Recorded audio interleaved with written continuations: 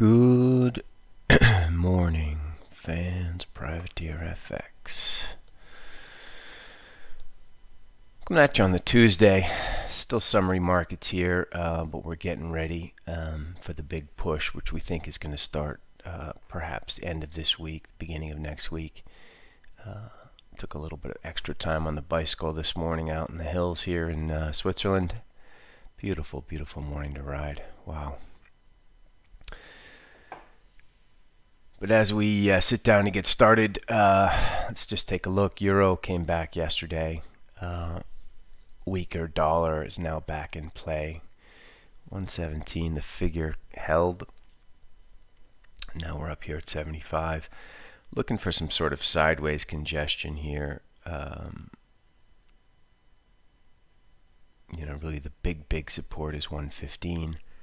So we're really kind of in just the top third of the recent range. There's nothing much to do as far as new trades here. Cable, same exact chart. Dollar Swiss, same exact chart. Dollar yen less so. It did look like a turn bar yesterday. We had our offers up here at 60. We did not get filled. Trading down at 03 now. Dollar yen's been a bit more stubborn. You got to wonder if this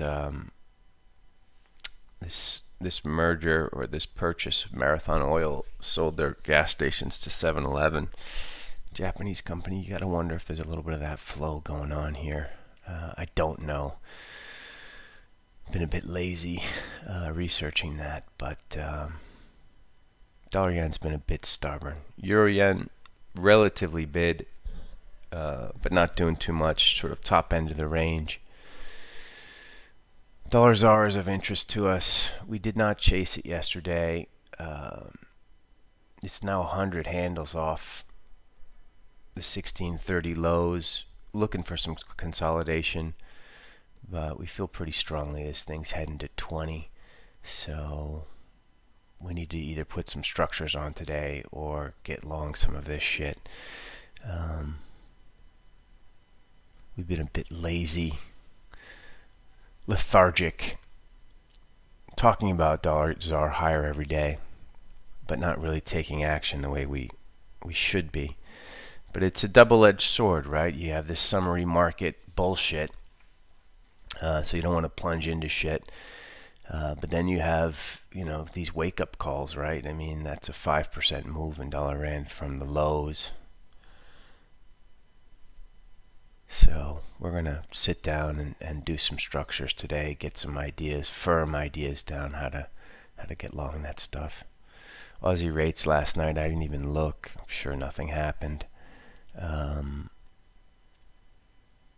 bit of a bounce from the lows yesterday. This is a sell for us.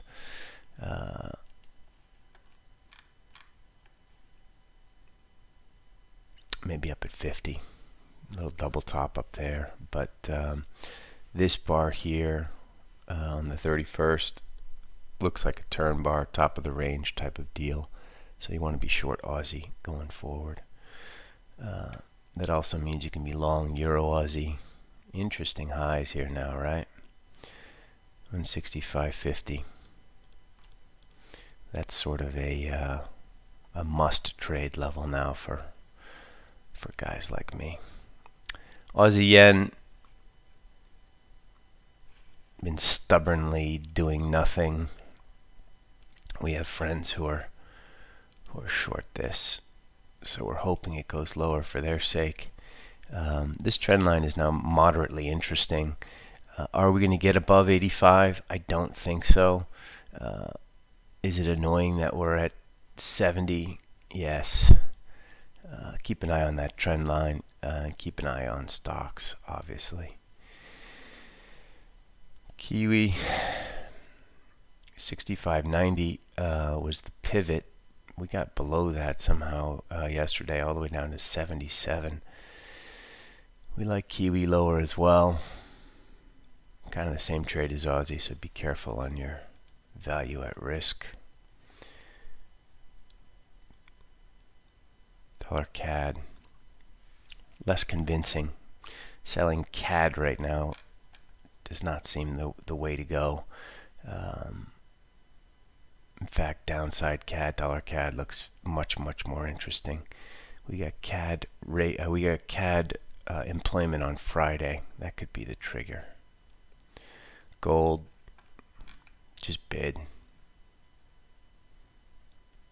Higher lows, higher highs, higher lows, higher highs. If you missed it, don't chase it, but shit is bid. Stocks also just quietly bid in sort of a bullshitty way, carried by like Apple and Microsoft and Google, whatever. Our focus is 33.30. In fact, we're going to go 33.33, the quadruple 3. Conviction sell area up there for us. Hopefully we do a little stretch day up there, but even if we don't, it's just close your eyes and sell on this gap fill here as far as we're concerned. Bitcoin, we've been dollar cost averaging in Bitcoin, just tiny little amounts every Monday. We've just been adding a little bit of Bitcoin. It's a poxy way to trade. It's more of an asset accumulation type way to trade, but we like Bitcoin higher. The volatility is annoying. Are we going to have some sort of plunge back down to 6,500 at some point? Probably. So get your mind right. Get ready for that. Don't leverage. Treat it like a stock. Bitcoin is a stock. It is not a currency. Don't leverage Bitcoin. Are you listening, people? If you're not, I don't care. Dollar MEX, interesting highs up here, 2270. Less clear dollar MEX. You know, our horse is dollar rand as far as the sort of emerging guys, but dollar MEX looks the same. Some big up days recently. Finally, crude. It's like a dick in a box. Why did it trade up to 41.25 yesterday? I mean, ridiculous. We actually sold between 95 and 05. I think we had an 03 average, but we just got tired of it and scratched it. But like, what was up with this? I guess everyone was short. But crude's back above 40.50. I don't think it's going to remain above 40.50 for long, but it just did a slippery, slutty, crudey move up to 41.24. I think you guys have heard me say this before. Why the fuck do I trade crude? Anyway, NASDAQ 11,060. We did trade up to 71. We are dancing around up here. Sure does not look offered, but I sure would not want to be long this shit. What to do, what to do. You know there'll be sellers between down below 10,300.